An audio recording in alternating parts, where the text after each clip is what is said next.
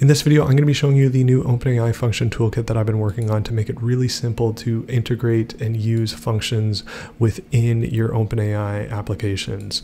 So in this video, as you see, I'm going to be using Node.js, but this sort of structure can be used and replicated in Python if you go ahead and take this code and manipulate it as you see fit. So the first thing I'm going to show you is actually how it works. So if I just invoke this file, you'll see all I have is one import and one function. So within the function, I'm passing in what I want it to do, and then OpenAI is going to go ahead, parse that for a payload to send to my function, and then my function is going to execute, and then it's going to send me a response here. So if you see within the terminal, you can just click for the response, and you see that it's generated a screenshot of Amazon.com. So these are just sort of a couple sort of, silly examples, but you can really scaffold this out to be whatever functions that you need within your application. So in this next one, there's a couple things here. So it's going to be using two different functions. So I'm telling it to both scrape google.com, but then take a screenshot. And then the other thing with this is I just wanted to demonstrate that you don't necessarily need to use all the functions like it's set up out of the gate. So the way that it's set up is it's going to look in this directory for all the different functions here. So say you have 50 functions, it's going to attempt to pass in and use all those 50 functions. So if you run into limits where if you have like an absolute ton of these functions in here and there's a an API limit error that you get, or if you just want to specify and for certain methods are only going to need certain methods, you can just limit them explicitly within the function array here. So I'll just demonstrate this one as well.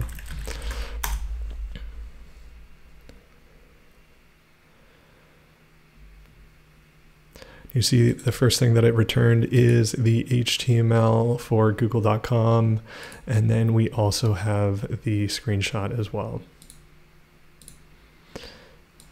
All right, so within the next function, so within this one, this is just sort of to get the gears turning in terms of how you can use this. So if you are using this locally and you're tinkering around with it, one of the things that you can also do is interact with your computer itself. So you can interact with any sort of CLI command that you like. So within this one, for example, it's opening an app on the computer, and this is sort of the description, but then the actual invocation of how it's working through Node, you can see an example of this. So it's going to open a and then app name.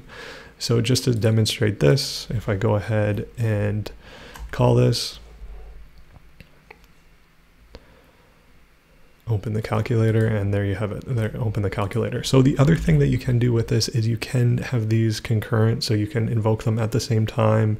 And if it's something, you want to have like multiple of these invoked at once, you can do that. So I'll just demonstrate it here where I'm asking it, okay, I want a calculator app to open and my activity monitor on my computer. And you see just quickly, just takes a moment, you'll see, okay, there's my activity monitor and there's the calculator. So just to briefly go into this, but it's pretty straightforward.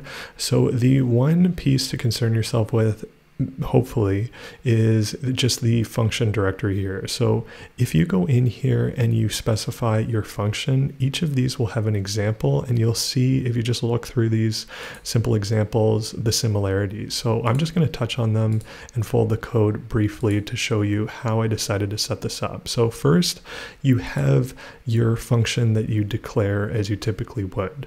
Now the one unique part is each of them will be called execute. So within the open app, so the one thing to note with the way that it's set up here, there has to be continuity between the name, the function object, and then the file name itself. So just to make sure you don't run into any issues, but over time I might look at a way to simplify this a little bit further. So you'll see there's the execute method that's being passed in. This will be what OpenAI actually invokes if it sees fit.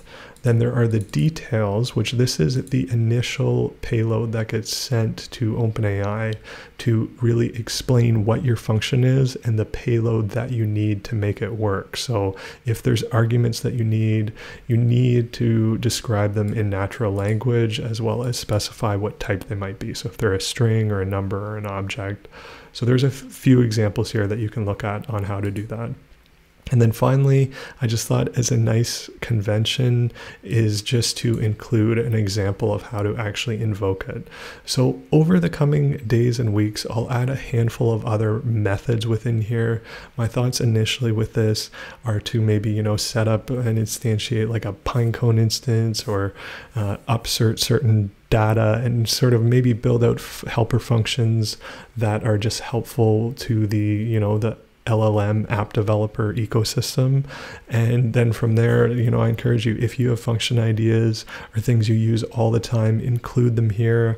I'll try and build out this repository to both be a library, but also be a wrapper around on how you can really, you know, make it easy to incorporate using these functions with this similar syntax here.